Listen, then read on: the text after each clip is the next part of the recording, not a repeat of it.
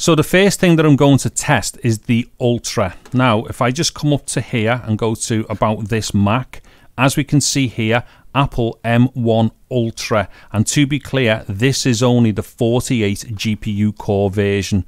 So let me get into Resolve here. Now I'm going to go around a few things here just so we know exactly what's going on, so that we can see when I go over to the Macs, everything is identical. So version of Resolve here is 17.4.5 build 7. Now this is not the very latest update, however the very latest update would give us no advantages whatsoever for this particular project. The reason for showing you this version is because obviously I need to be using the exact same one on the Macs, which I am. Okay, now a few more things to look at here. If I go into playback, there is no like optimized media, there's no proxies going on. Timeline mode is basically switched off for proxy mode and stuff. Let's see, render caching, there is none. So what I'm pointing out here anyway is that there is no assistance with proxies or caching or anything like that. Fusion doesn't even come into it. Now as far as the project itself is concerned, it is 4K UHD, 60 frames per second. Now getting onto the media, as we can see here, the source clip is ProRes 4444XQ. However, for this particular type of test and the nature of all this heavy processing, basically as far as time is concerned, the source codec and like, you know, the exit codec as it were, don't really come into play here as far as anything to do with like altering timings is concerned. But nonetheless, this is 4444XQ. And then if I just switch over here, what we can see down here is that I have got speed warp switched on as well, or optical flow and speed warp for the clip.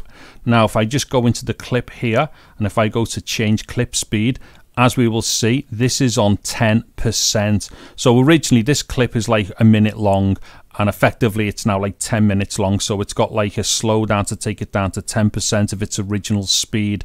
Now as far as doing the like encoding and stuff is concerned, there's no way I'm going to do the whole clip. So what I've got here is 20 seconds of the clip selected, because that's going to be like, you know, taken long enough to do anyway. Nonetheless, what I'm going to do at this point is just play the timeline, and let's see if we can get any kind of indication to the frame rate as far as the response from the timeline is concerned.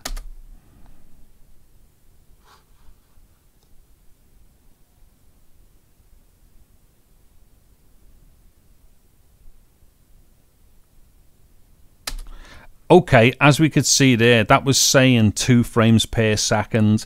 Now the thing is, I've seen that say 2.5 frames per second for this exact same test. The problem is, when you're talking like half a frame here and there, maybe the calculations are just not going to be that accurate. This is the reason why when we go to the export, we will get a much clearer indication as to what is going on as far as the frame rate for the export is concerned and the overall timing of it. So with that said, let me go to the export page now. So once in the export page here, I am using ProRes 422HQ as the export codec.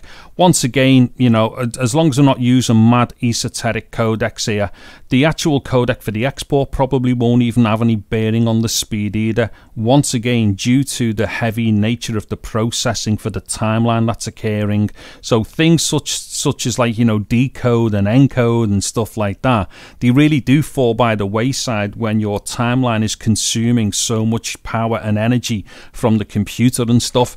Anyways, so with all that said, what I'm going to do is pop that into the render queue there, and I will start rendering. Now I'm not going to sit here and wait through all of this because this is going to take some time. However, I do need to get a final like timing for this. But as we can see now here, actually it did say 2.5, it says 2.5 now. So this is kind of bouncing between 2 and 2.5 frames per second, and it will kind of do that all the way through that timeline. So what I'm going to do now is speed through this, and then let's get to see what the end time is. Okay, as we can see there, the final time is 8 minutes and 31 seconds just to encode that 20-second portion of the timeline. So now let me switch over onto the Macs. Okay, so I've now switched over onto the MacBook Pro. So what I'm going to do first of all is just show you on about this Mac. As we can see here, it says Apple M1 Max, and again, to be clear, this has got the 32 GPU cores. So what we're comparing here is the Ultra with 48 GPU cores, 20 CPU cores, and also 64 gigs of RAM, compared to what I'm on right now, which is obviously the M1 Max, which has got 10 cores of CPU, 32 cores of GPU, and 32 gigabytes of RAM as well. So it's quite substantially less as far as all those numbers are concerned. In fact, it's half on most of it except for the GPU cores. So what I'm going to do here is come to DaVinci Resolve. Now what I'm going to do is go back over the overview of all the settings again, and this is just so that we can see once again that this is the exact same project with all the same settings and everything. So the first thing I'm going to do is come up to here and go to About. As we can see, 17.4.5 build 7. Once again, it is not the most up-to-date version. However, it is the same version that I've used on the Ultra as well. And then if I come up to playback up here, as we can see, there's no optimized media, there's no proxies, there's no timeline proxy mode is switched off, there's no render caching and stuff like that, and of course Fusion isn't being touched or anything. Now let me just go to the actual project settings here. As we can see, once again, this is 4K UHD and it is also 60 frames per second. Let's come out of there, and then what I will do is go to the actual media here in the inspector, just make sure it's highlighted, and once again it is 4444XQ 60 frames per second. So it is actually the exact same media clip anyway, as we can see by its name and stuff. And then if I just click on the video tab here, what we will see is that I'm using optical flow speed warp once again applied to the clip. And then if I come down to the clip itself, and if I have a look at the change clip speed, once again it is at 10%. Effectively what this is doing is taking 1 minute and stretching it to 10 minutes, so 10% again as it was on the Ultra. So let me come out of there. Okay, and what I'm going to do now is just play a bit of the timeline here in preview mode, just so we can see exactly what this is like on this system. So here we go.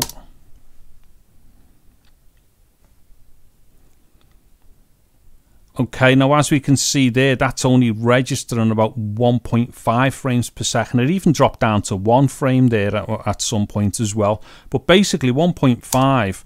Now, of course, the response there in the timeline is what we really shouldn't be measuring anything by. So, of course, what I'm now going to do is go to the export page. And once again, I've selected just the 20 seconds there, as I did do with the Ultra export. I've called this one Max just so I know what it is when I have to go and delete it again. And once again, as we can see, it's the same codec and everything, which is Apple ProRes 422HQ. So let me just add that over to the queue, and then I will click on render all.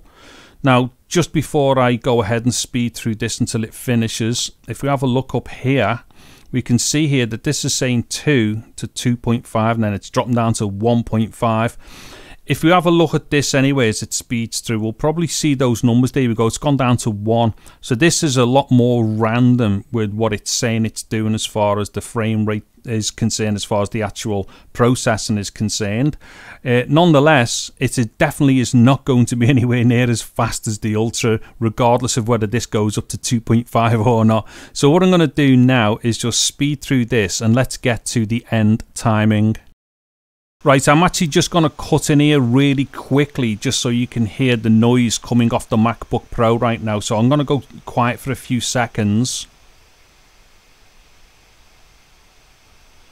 Okay, so hopefully you should have heard very clearly there that the fans have now ramped up on the MacBook Pro.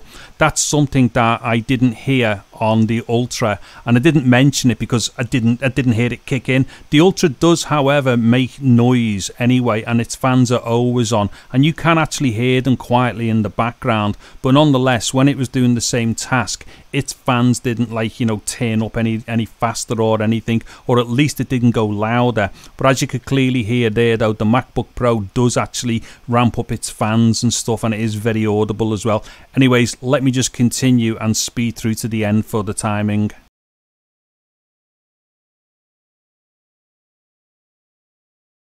Okay, so that took 12 minutes and 43 seconds. Okay, so as far as an end summary is concerned, I'm going to do this really quickly, and the reason why is because I don't personally want to go deep diving over these differences here, because I'm more interested in what other people have got to say about it and what their interpretation of these numbers are.